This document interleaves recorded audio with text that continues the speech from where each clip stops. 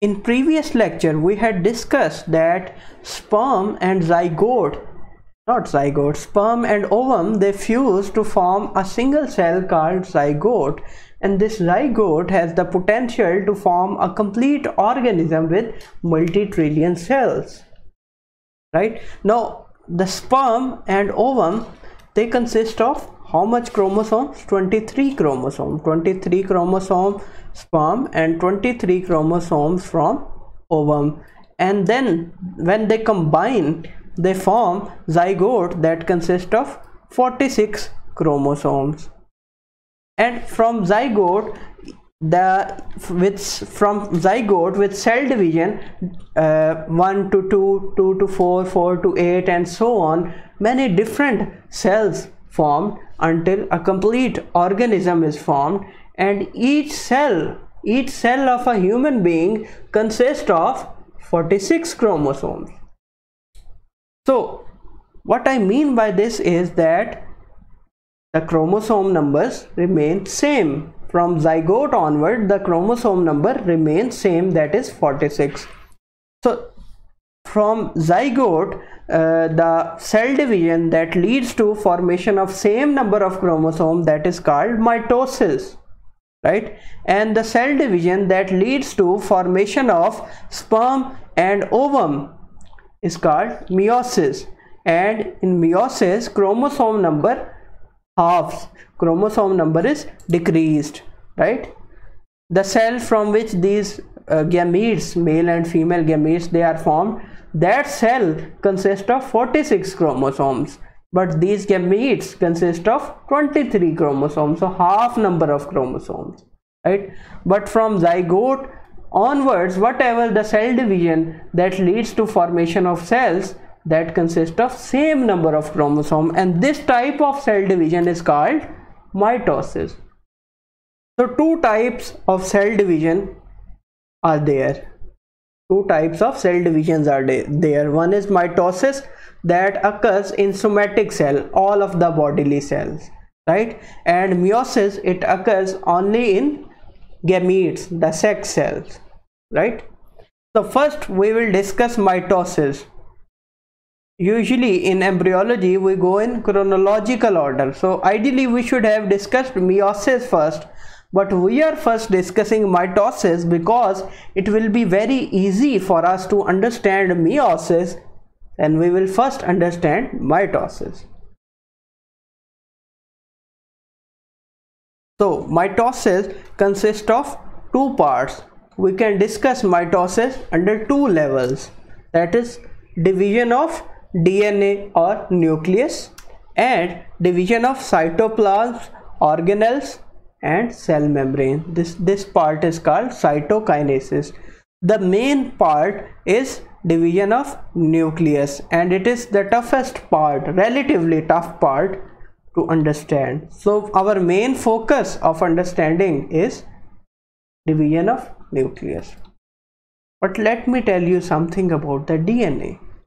You know what is the length of DNA? Yes? It's something that from Earth to Mercury and then return back. Yeah, DNA is so long, but that is DNA of all the cells of our body, right? The DNA of single cell is about 1.8 meter long. Length of DNA of a single cell is about 1.8 meter. What is the size of an average human cell? That is 40 to 50 micrometer. So much small cell and such a long DNA is packed inside not only that so much small cell, but a part of that cell. It is packed inside nucleus of that very small cell. So how it is packed inside, how DNA is packed inside the nucleus of a cell? Let's see how. So here is the DNA. It consists of nucleotide bases, right? The code of all the proteins of our body that is present inside the DNA, right? And it is in the form of nucleotide sequence. So this is the nucleotide sequence, and you know we have double-stranded DNA. This double-stranded DNA is coiled around each other to form a double helical structure. Double helical structure is there, right? Then this double helical DNA, it interacts with histone proteins. Histones are positively charged protein. They are positively charged because they have abundant amount of, they have large amount of basic amino acids. And what is the charge of DNA? It is positively charged or negatively charged or neutral? It is negatively It is negatively charged, yes, because of phosphate groups. Phosphate groups are present which imparts negative charge to DNA, and this negatively charged DNA, it interacts with positively charged histone proteins. You know, we have four histone proteins that form an octamer, and this DNA, it is woven around this octamer, histone octamer. So DNA is woven around histone octamer, and this structure, this histone complex with DNA around it, it is now called nucleosome. This nucleosome complex is then further coiled around each other, around itself, to form the structure that is called chromatin. That is called chromatin, right? Then this chromatin is further wound around each other to form a three-dimensional geometry called chromatid. So what is chromatid? Chromatid consists of chromatin that is further coiled around each other, and here certain proteins that hold up into this structure. These proteins are called scaffolding proteins, and it forms this beautiful three-dimensional structure, and this three-dimensional structure is called what? Chromatid. So this is a structure of whole chromatid, and here this part is called centromere. Yes, you have a question. If this is chromatid, then what is chromosome? Oh, we will discuss what is chromosome later. If I tell you right now, you will be confused, so I will discuss that later.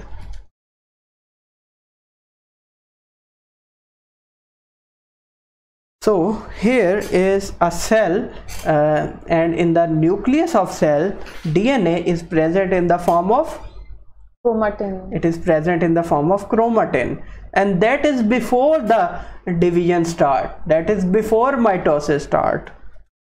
When mitosis start, it is further packed up in the form of chromatid. Firstly it was in the form of chromatin, loosely arranged, but then when cell division start, it is packed up in the form of chromatids. That is just like when you have to carry some baggage, some luggage from one place to another, you have to further pack it up. You cannot take it away in loosely arranged fashion. You have to pack it up in briefcase or something, right? So that's why it is further packed up, so that it becomes easier to divide it. So this phase, this first phase of mitosis, in which DNA is further condensed, it is further packed up, this is called prophase. P for packed, P for prophase. Easy. Similarly, in this phase, nuclear membrane starts to disappear. You can see nuclear membranes start to disappear, so that division of DNA becomes much easier. Now here let me tell you something. Now you see we have actually 46 chromatids. We have 46 double helical DNA molecules. In each cell we have 46 double helical DNA molecules arranged in the form of chromatids, right? Now but I have only shown here 4, and it is representing 46 chromatids. Now I have a question, that let's suppose if we divide these chromatids, that half goes to one cell and the other half goes to other cell. Now each cell will have half number of chromatids. Each cell will have half number of nuclear material. Each cell will have half number of DNA. This should not happen in mitosis, right? So that's not how mitosis should occur. So how can we solve this problem? Actually, before prophase start, before mitosis start, there is another phase in which cell prepares itself for mitosis, that is called interphase. And in interphase, this chromatids, they replicate. A copy of this chromatid is formed in front of it so that it can be easily divided. So now I am talking about interphase. Before mitosis start, in the interphase, this DNA, exact copy of this DNA is formed in front of it by the process of DNA replication. And this DNA copy is again further coiled, interacts with histones and coiled to form chromatin. So now we have a copy of chromatin, right? And this copy of chromatin in prophase, again it is condensed to form two sister chromatids. Two chromatids that are exactly same as the previous one. They are exactly alike, and because they are exactly alike, they are exactly same, we call them sister chromatids. I know you don't exactly resemble your sister, but for the DNA, for the chromatid, their sister resembles each other, right? Things are different at molecular level. So two sister chromatids, they are attached with each other at this part, that is called centromere, and this whole structure, it is called chromosome. So this is actually chromosome. So actually in prophase we have two sister chromatids, not just one, and these two sister chromatids, they are packed together to form a chromosome, and this is prophase. Remember, DNA is not replicated in prophase. DNA is replicated even before prophase start, in interphase, specifically S phase, synthesis phase of interphase. We are not discussing interphase, so I am not gonna tell you the details of interphase, but chromatin is copied, DNA is copied in interphase, and then it is further condensed to form chromosome in prophase, right? Let's move forward. Now in this phase, chromosomes are arranged on midline. They are arranged onto equator, onto midline, and they form a plate-like structure, and this thing is called metaphase plate. This is called metaphase plate, right? So this phase in which chromosomes are arranged on midline, it is called metaphase. M for midline, M for metaphase. Easy.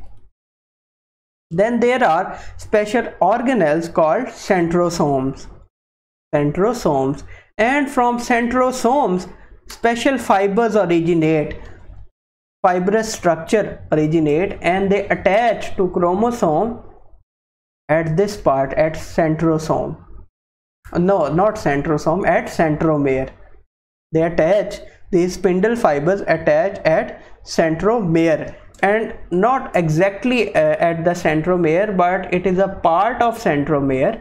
Let's suppose this is a part of, this is the centromere, and here these fibers are hooked with a special protein here, with this protein, and this protein is called kinetochore.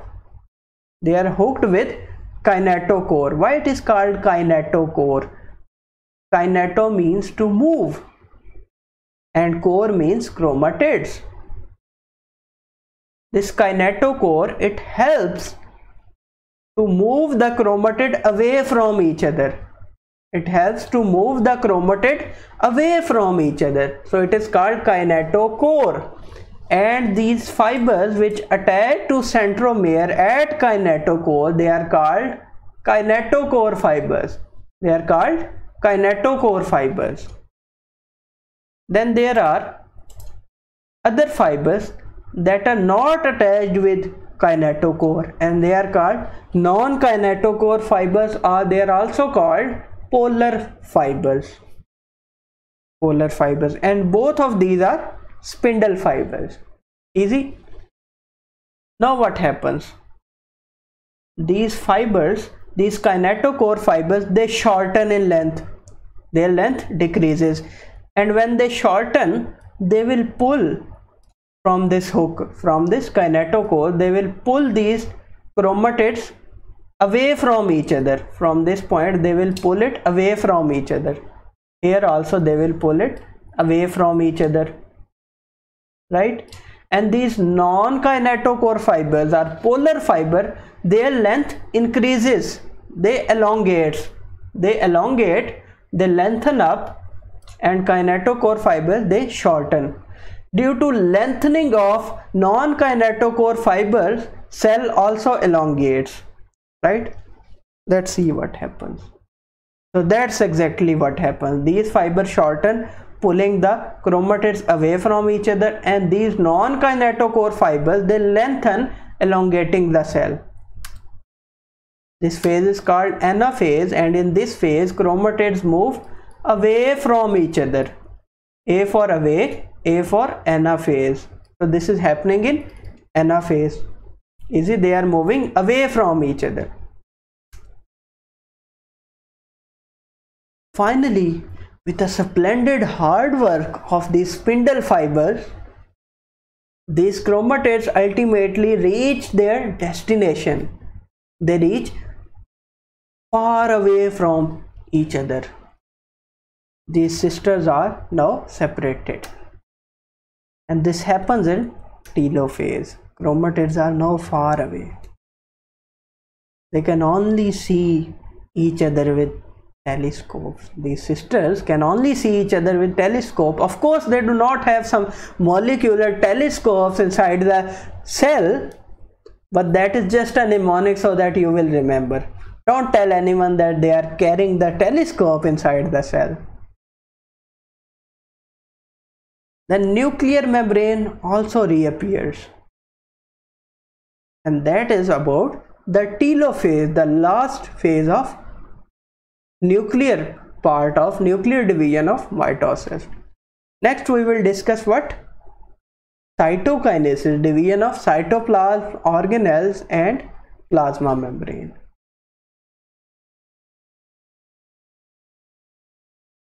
So in cytokinesis, there is formation of special contractile ring in the cytoplasmic side of cell. There is formation of contractile ring. It consists of actin, myosin proteins. I'm not gonna go into detail, and due to this there is a cleavage furrow is formed, a pit or groove is formed here, right?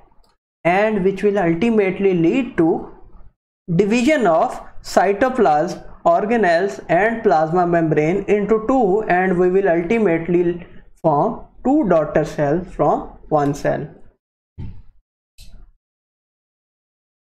So ultimately now we have two daughter cells, and each daughter cell have equal number of DNA. Of course they have chromatids, but before next mitosis start, in the interphase they will form another chromatid in front of it to form a complete chromosome. So now you know what is the difference between chromatid and chromosome, and what is the concept of sister chromatids. Clear up till now? So now I will not speak. Now you will just watch the complete animation of mitosis.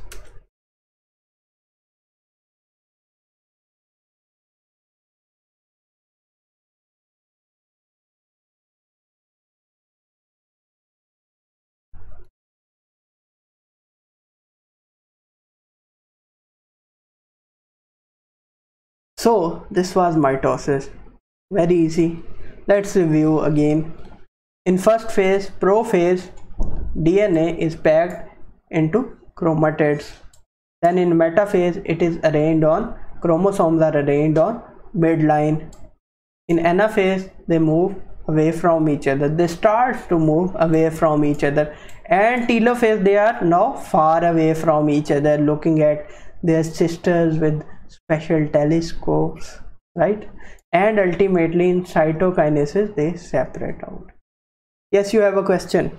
Yes, with each cycle of mitosis, the number of organelles are also reduced to half. Then what happens in the subsequent division? That organelles will be vanished, or what will happen? No, organelles will not vanish.